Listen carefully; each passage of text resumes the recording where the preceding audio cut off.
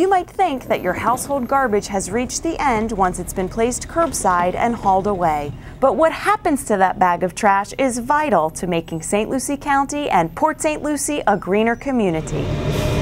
Our goal is to put as little waste in the landfill as possible, so we divert it, and we try to do that after it comes in the gate, so our residents in the county and the cities, our partners, don't have to pay a higher fee. So we do it all once it comes in the gate.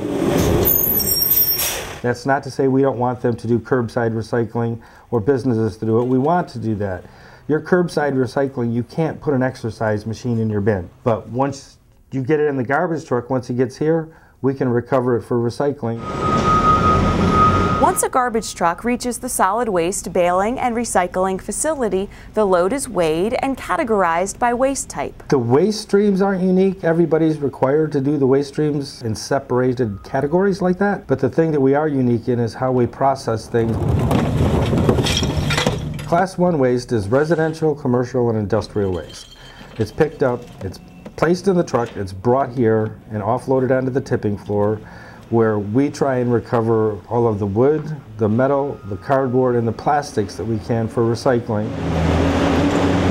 The residual that's left over is then baled into very, very dense bales that are only 5 feet long, and the average bale weighs between 3,800 and 4,000 pounds, which is equivalent to 2 years' worth of waste from the average home in St. Lucie County.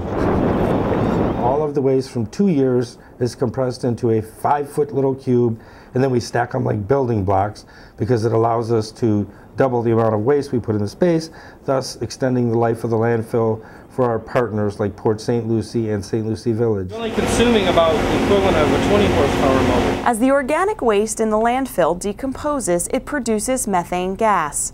Most facilities burn it to destroy it, but the St. Lucie County landfill has partnered with its neighbor, Tropicana, and sends all the generated landfill gas over to their plant to utilize for electricity. Another one of the waste streams is construction and demolition debris, known as C&D in the industry. And it consists of debris that's left over from the construction or destruction of a structure. 28% of that waste stream is wood, and then you have another about 15% is dirt. So we recover all of the wood that we can, all of the dirt that we can, all of the concrete that we can, the block, the brick. To further reduce it, we grind the wood waste down, and all of the nails and screws that's in all that debris is recovered for recycling. The vegetative debris is either land clearing or the bushes that you trim at your home or yard waste. It's processed here where it's ground down into 6 inches or smaller, and it's either used as fuel in a cogeneration power plant to make electricity, or it can be used to make compost. The waste tires brought in are sent to a local processor where they're ground down to use for drainage on sports fields, or they're made into new rubber to make new tires and mats. Residents can drop off household hazardous waste like cleaners or chemicals, or prohibited waste like propane tanks and motor oil.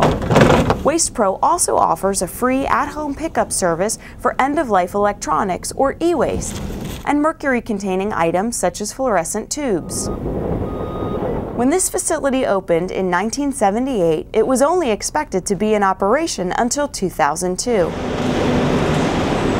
With all of the changes that we've implemented here, we have 45 years additional life. So we have 2058 under current conditions. And if we implement more, it'll extend it to 100 or 150 years when we would never need another solid waste disposal facility because we'll learn of ways to recover it. For more information about trash pickup and recycling, visit the city's website at cityofpsl.com.